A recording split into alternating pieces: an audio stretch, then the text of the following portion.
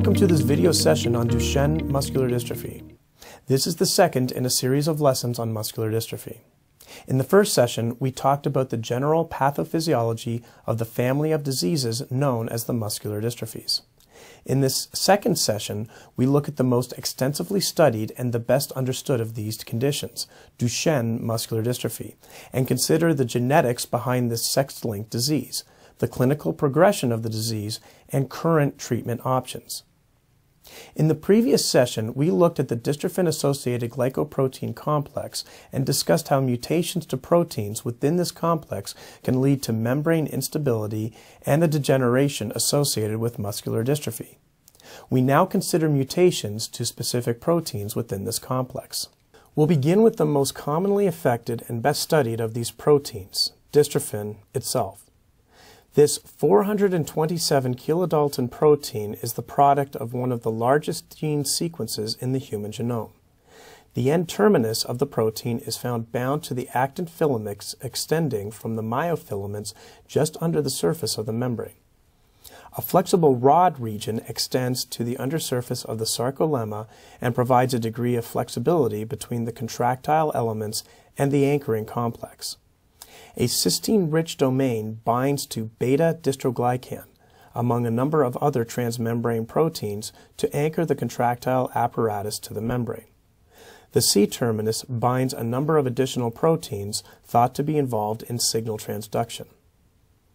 The earliest studies of Duchenne muscular dystrophy identified its selectiveness for male individuals. Currently, 1 in 3,500 to 5,000 full-term male infants are eventually diagnosed with Duchenne muscular dystrophy. This led to the classification of a sex-linked inheritance pattern. Sure enough, with the evolution of the field of genetics and characterization of X and Y chromosomes, the dystrophin gene was localized to locus XP21, about midway along the short arm of the X chromosome. A quick review of X-linked inheritance patterns. An individual with an XX genotype will carry 2 functional copies of the genes found on the X chromosome in each of their cells. Those with an XY genotype, on the other hand, will host a unique set of genes specific to the Y chromosome that are not found in individuals with an XX genotype. This comes at the expense of having only a single copy of genes associated with the X chromosome, which includes the dystrophin protein. A single functional copy of the dystrophin gene is sufficient for normal expression of the protein. But while XX individuals have 2 copies to inherit a working copy of the gene, XY individuals are dependent on the one inherited copy. This is the reason why the disease is almost exclusively seen in XY individuals. The Y chromosome is always inherited paternally, meaning the defective gene is inherited maternally from a carrier of the trait. This is the situation in 2/3 of the cases of Duchenne muscular dystrophy, with de novo mutations accounting for the remaining third of cases. For this reason, when a case of DMD is identified, genetic testing is recommended to determine the maternal genotype. In instances where the mother is found to be a carrier of the condition, genetic counseling is recommended to educate the parents regarding further conception outcomes. For any male child, there will be a 50% chance that the child will inherit the condition and a 50% chance of inheriting the normal allele. For any female child, there will be a 50% probability that the child will be a carrier of the condition, having inherited the affected allele maternally and a normal allele paternally. The remaining probability is that the child will inherit 2 normal alleles. The clinical presentation of Duchenne muscular dystrophy is primarily dictated by muscle fiber necrosis. Consequently, there are few clinical signs of the condition in the first 3 years of life.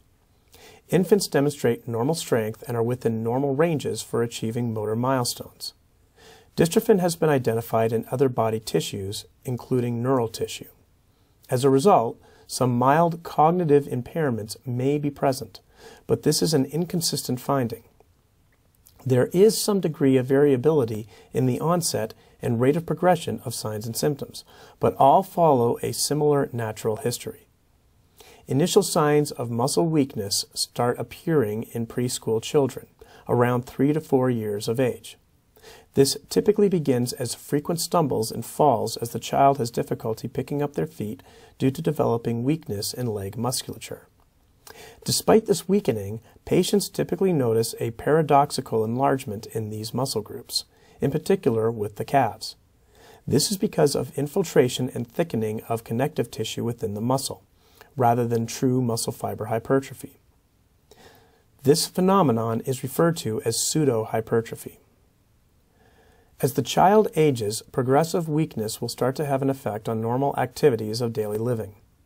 The child begins to struggle with activities that require more forceful muscle contraction, such as rolling over, rising from a lying position, and climbing stairs. In school-age children, the ability to jump and run is lost, as the child loses the ability to forcefully push off from the ground. Over time, the child develops a waddling gait pattern similar to Trendelenburg's sign as the gluteal musculature weakens. Weakening of spinal muscles leads to both scoliosis and lordosis, and the child may develop a toe-walking pattern to avoid falling backwards. As weakness progresses, patients will develop characteristic strategies to compensate for strength loss. For example, a common strategy has been observed to transition from a lying to standing position and is referred to as Gower's sign. Starting from a supine position, patients will roll to a prone position and transition to their hands and knees. Using their hands to stabilize their base, the patient will transition from knees to feet, one leg at a time. From here, the patient will either move their feet forward or their hands backwards to bring their hands and feet closer together, then walk their hands up their legs to establish a standing position. At some point, the school-age child loses the ability to ambulate independently and becomes restricted to a motorized wheelchair. The precise age at which this happens is highly variable and dependent on a number of independent factors working together.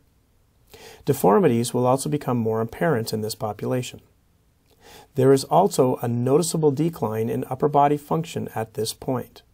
The upper limbs are not recruited as often for generating forceful contractions, so the rate of muscle damage and degeneration lags behind what is seen in the legs.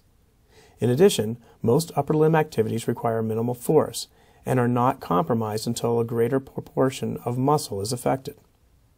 By the time of early adolescence, however, the child will struggle to bring their arms over their head or out to their side. Upper limb weakness will continue to progress, and by late adolescence, the patient will be unable to lift their arms to their face and limited to intrinsic hand movements. Core musculature becomes increasingly affected in late adolescence, including muscles of respiration. Respiratory therapists assist with the clearing of phlegm from the respiratory tract, as coughing becomes increasingly difficult. Older patients will also be equipped with CPAP machines to assist with breathing at night.